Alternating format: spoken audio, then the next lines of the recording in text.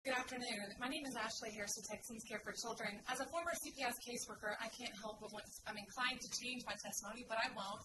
But I'd be happy to follow up with offices to discuss the complaint process and other workforce issues. But for today, I want to talk about the recommendation to move the Pregnant and Postpartum Intervention Program and the Parenting Awareness and Drug Risk Education Program, the DFPS. We do not support this move.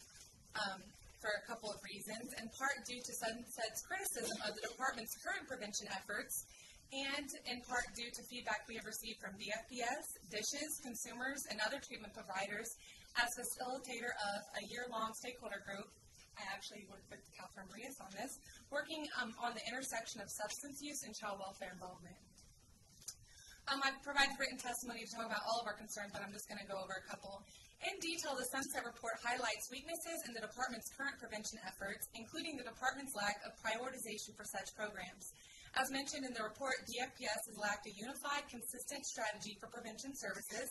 Its inadequate use of data to inform its decisions and demonstrate outcomes to the legislature and the public, and its historic emphasis on prevention as a contracting function rather than as a true program within DFPS. These challenges will be further exacerbated by additional programming not previously managed by DFPS. Sunset staff go on to say that prevention has long suffered from a lack of prioritization within the agency. Conversely, under DISHES, substance abuse prevention in Texas has witnessed expansion and increased funding at the state level and remains a priority for DISHES. With its more extensive experience handling state and federal funding contracts, they remain better suited to maximize funding opportunities and ensure the stability of the state's efforts to support families who are impacted by substance abuse. Lastly, the Department of Family Protective Services leaders at the department state they are not the experts in treatment, recovery, and effective programming for individuals with substance abuse issues. And they don't feel like they're best positioned to appropriately lead these statewide efforts and support families struggling with substance abuse and also co-occurring mental health disorders.